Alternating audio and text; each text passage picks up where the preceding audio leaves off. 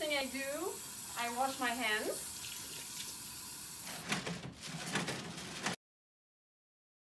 For the ultrasound of the brain, we have found that one of the best presets for the resolution is the pediatric abdominal one. So you can choose the pediatric abdominal one, and you can see that automatically the pen appears here. So the first step you would do is click on it so that your B appears by convention here. So first step, you will do the coronal section. So you will place the pin of the probe on the left side of the baby, so that on the screen, the B, the little B, correspond to the pin and will be the left side of your baby. Which is the right side of your screen. Yes. This is the right side of the screen. The B is here, and this corresponds to the pin who is situated towards the left side where the heart is. So you will take your pack of gel, open it, and place it, on the fontanelle of the baby. Then you will take your probe, and you have to place it on the fontanelle of the baby, where you have the biggest opening of the fontanelle, and you see the best view on your screen. If you go on the bone, you will see that you don't see so much brain, but if you're really where it's the most open, then you will see the most brain on your screen. To start, you will start with the frontal view, so you will have to angulate your probe towards the back so that you will see the front of the brain. And then slowly you will recognize the different cuts that we discussed in the PowerPoint, and then go back and angulate towards the front this time so that you can image the back of the brain. This is second step is the sagittal view. So this time the pin go in the front of the baby. You place it again on the fontanelle. First view is like really in the midline of the baby. Again, you have to be on the fontanelle where is the most open on your babies. If the baby has lots of air, put a bit more gel.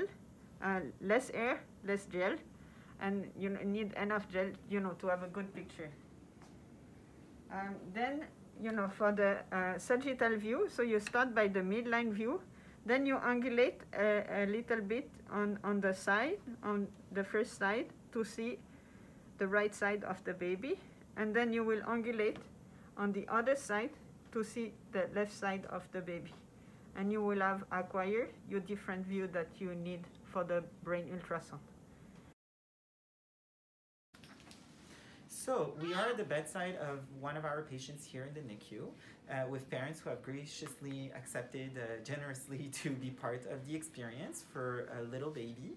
I have here my setup with my iPad who's secured, and I have my probe, and I have already cleaned my hands, cleaned the probe, and now I will be putting some ultrasound conducting gel in order to acquire some images. So we will be starting the ultrasound. In order to acquire as much as possible good images, I try to obtain light in the room that is as dark as possible so that I'm able to appreciate well the resolution and the contrast on the screen. I will be using specifically for the cardiac ultrasound the preset of pediatric abdomen actually to see if my images are good, and if it's not good enough, I might switch to cardiac and then choose whichever preset is giving me the best resolution. Just montre comme ça. Okay, so to do the brain, you select pediatric abdomen again. You have washed your hands. You've put the gel on your probe, and you put the blue button here on the left of the baby. You have to go over the fontanelle and make sure you get it symmetric, because if you are too much like that, you will see your brain is not symmetric. If you're too much on the side, you don't see the brain because you're not over the fontanelle. So you need to find your fontanelle and then orient it so that your middle of the brain is straight. So this is the first view with the orbits. Make sure it's symmetric and you go front. So So always redirect to the middle in case you move. So this is your orbits. Then the second one is your third ventricle.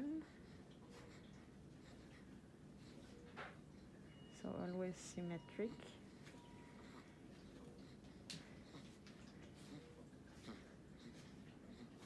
Your third one is the hypocamp. The next one is the lateral ventricle. If we put the head of the baby central, it works a bit better.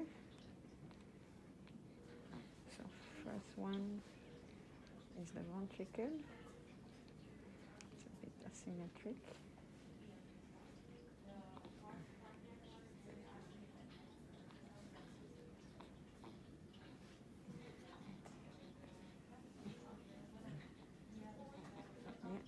Ventricle, and then the last one is the back of the brain, like that. That's it. Okay. Sagittal view. You place this time the blue button in the front. Again, you go well over your fontanelle. You should see your cerebellum and your corpus callosum. You try to be really in the middle to see the most of the brain. Then you angulate on the side. Should see the lateral ventricle, and then the smile. That's the two pictures, and then on the other side the same. So go back well at your middle, and then angulate to see the lateral ventricle, and then the smile. Okay. Then these are the views that are going to be obtained on the patient that we just scanned. So for the brain ultrasound, we've selected the pediatric abdominal preset, and then we started by obtaining the coronal view of the brain. And as mentioned by Dr. Wintermark, we want to make sure that the structures are in the midline, that we identify our two lateral ventricles, and from there we can do an anterior sweep to get towards the orbit. Here on the image, we see that we adjusted the depth in order to have the full brain. And now we're going towards anterior to see the frontal portion of the brain. And as we are going posteriorly, we will be seeing the progressive appearance of the lateral ventricles and eventually going towards the complete posterior part of the brain, which are the occiput. So we're back anterior here, and as we are moving slowly towards the posterior aspect of the brain, we can appreciate the lateral and the third ventricle, and eventually continue towards appreciating the posterior portion of the brain. We can then do 90 degrees with the probe with the pin facing the anterior to obtain the sagittal view of the brain. So here we have the sagittal view. And we can appreciate that we will be scanning first towards the right of the patient, and eventually we go back to the midline, and then we scan towards the left of the patient in order to appreciate the corpus callosum, in order to appreciate the lateral ventricles, and ensure that there's no big bleeds within these ventricular cavity. In this patient in particular, we can see that the ventricles are actually slim, and they have no signs of intraventricular hemorrhage. And overall, there seems to be a homogeneous pattern of the white and gray matter of this brain.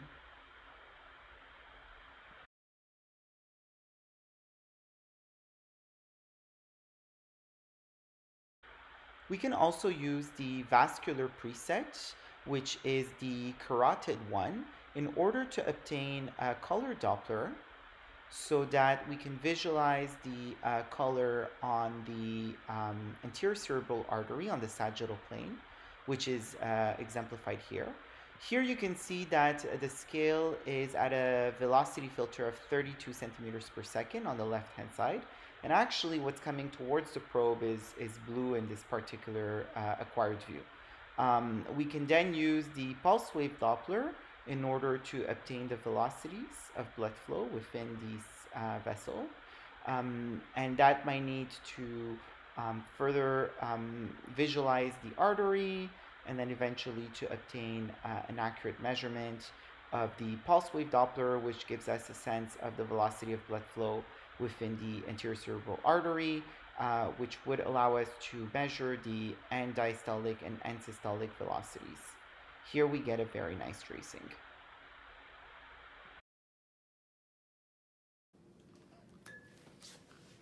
So we're going to wipe baby now gently. So you want to use some of these cloths that are not abrasive, that are very gentle. So you can remove a first amount of gel from the baby's chest and baby's head. Oh, sorry, baby, sorry.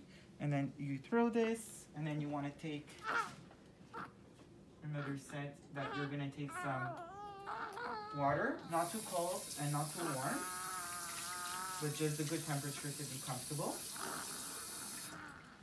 These gels are hydrosoluble, so they will be removed very easily with some of the water. And then you can do the same on the head, gently.